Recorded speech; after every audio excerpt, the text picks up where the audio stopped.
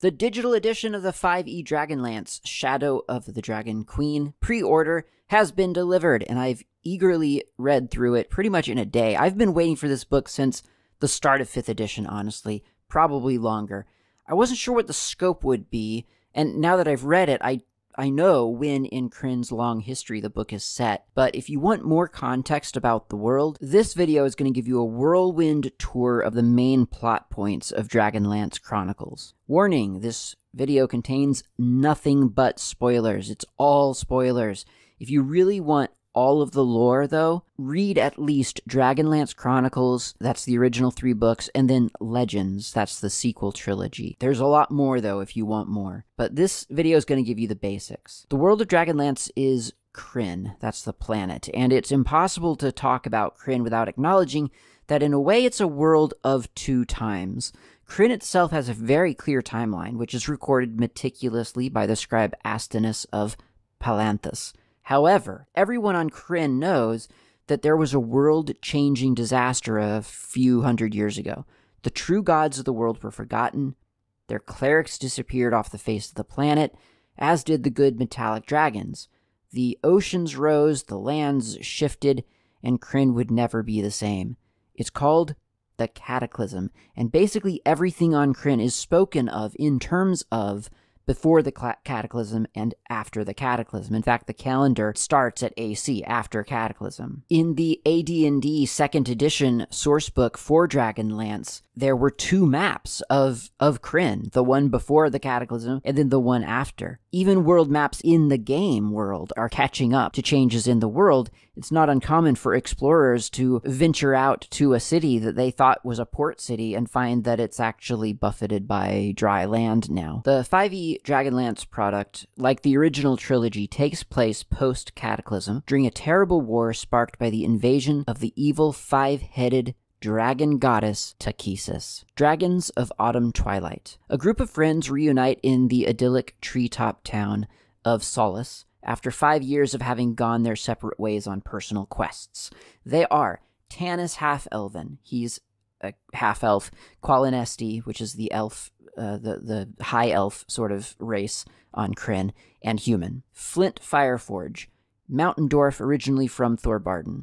Tasselhoff Burrfoot, a halfling, or Kender as they're called on Kryn, from Kindermoor. Sturm Brightblade, a human from the regal principality of Solamnia. Karaman Majir, Raistlin Majir, Kitiara Uthmatar, except that Kitiara doesn't actually turn up. She sends a note saying that she's busy with some gig that she got as a mercenary. And Raistlin shows up as a full-blown red wizard, not of Thay, that's Forgotten Realms, but he's got strange golden skin and hourglass eyes.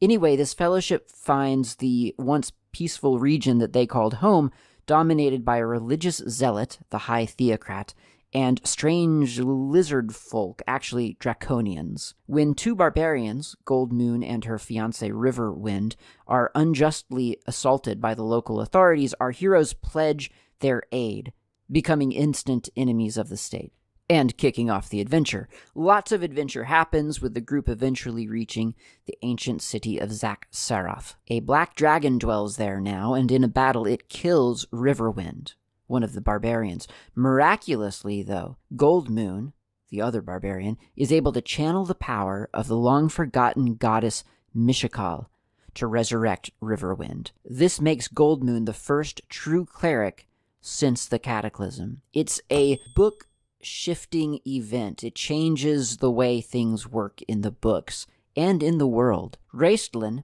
the young wizard, acquires an ancient spell book from the ruins of Zack-Sarath, and so he too levels up. A few new companions. Along the way, the heroes pick up a few new friends.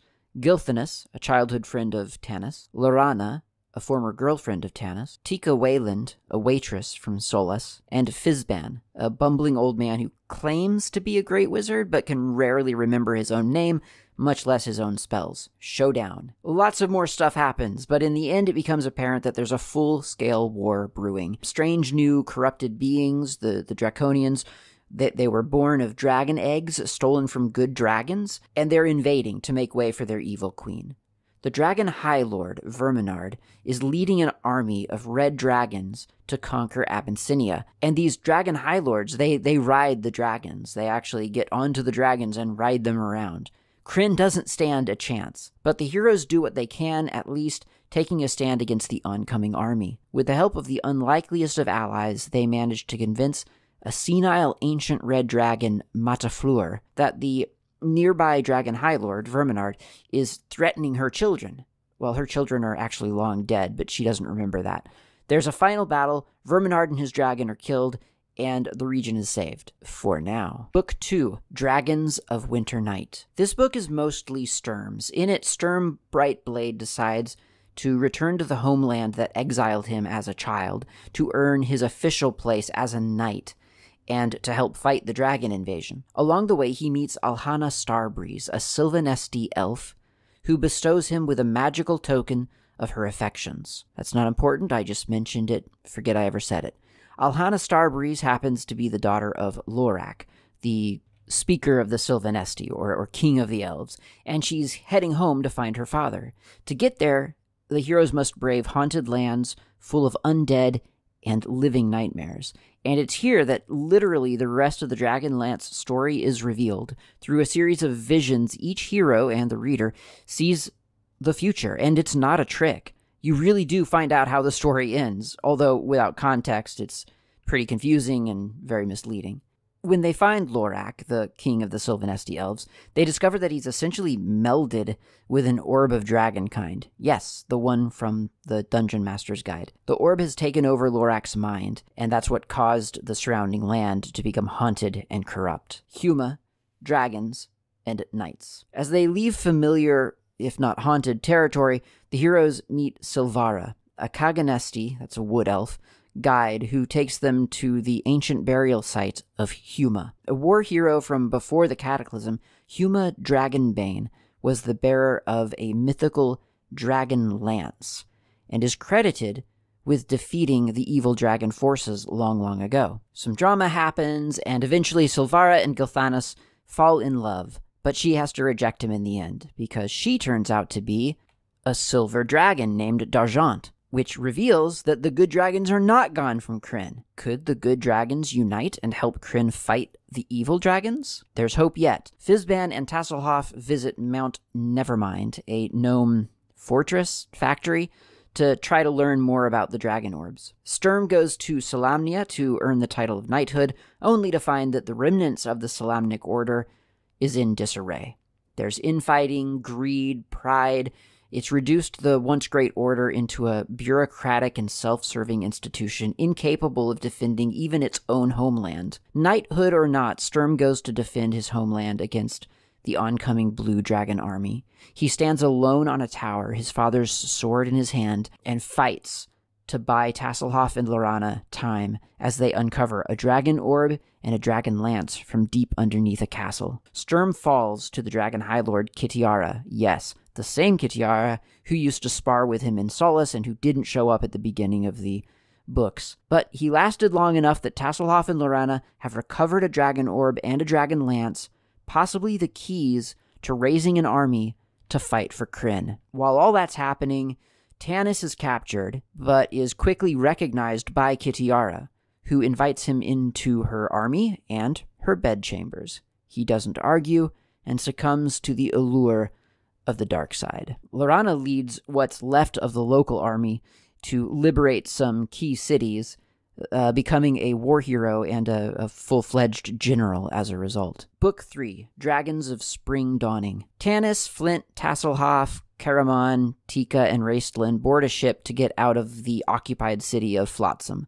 That's where Tanis was sort of being held, quote-unquote, captive by Kitiara in her bedroom. Unfortunately, there's a shipwreck, but they're rescued by Apolletta, a beautiful Demernesti, a sea elf, although Raistlin abandons them all and just teleports himself to Palanthas, where he studies ancient tomes to become an even more powerful wizard. We learn that Kitiara has made a bargain with a death knight named Lord Soth in her progress toward power. The terms of the agreement are a little unclear, as I recall, but it comes up later in the next trilogy. In the meantime, Gilthanas and Laurana learn from Silvara, the silver dragon d'Argent, that Takhisis keeps her brood of stolen dragon eggs in Naraka, an underground volcanic lair. This is also where her army is headquartered. As described in Shadow of the Dragon Queen, there are 5 dragon high lords, one for each color of evil dragon, and each one of these high lords leads an army of those dragons. Takhisis encourages inner conflict, believing that only the strongest contender for the title of Dragon High Lord should, in fact, lead an army. The city of Kalaman is the capital of the Solamnic province of Nightland. It's detailed in Chapter 4 of Shadow of the Dragon Queen, and it becomes the target of Takhisis' wrath. Laurana and Tasselhoff are kidnapped, Laurana as a bargaining token. Flint Fireforge dies of a heart attack as the heroes search for Laurana. The remaining party invades Naraka, Tanis giving himself up in exchange for Laurana. He pretends to rejoin Kitiara as her lover and conspirator. At the last moment, though, Tanis is able to kill Takhisis' general, Ariakas, throwing the army into a sudden internal power struggle.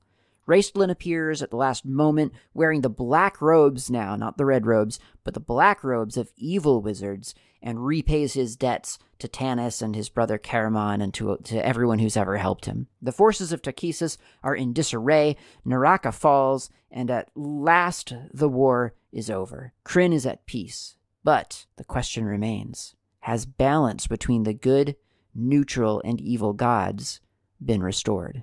Not surprisingly, this isn't by any means the whole story of the Dragonlance Chronicles series. I haven't mentioned the Gully Dwarves, although they're not in the Shadow of the Dragon Queen, so I guess they're not a thing in 5e. I skipped the part where Tasselhoff breaks a dragon orb, and a bunch of stuff about riding dragons, and the battles fought with the dragon lances. I barely mention anything about Caramon or Tika or Elistan. I didn't even mention Elistan. There's so much good story in the first 3 books. Go read them yourself. They're awfully good. You'll get to know these characters as close personal friends. I've gone back to these books time and time again over the years. They're my default fantasy read.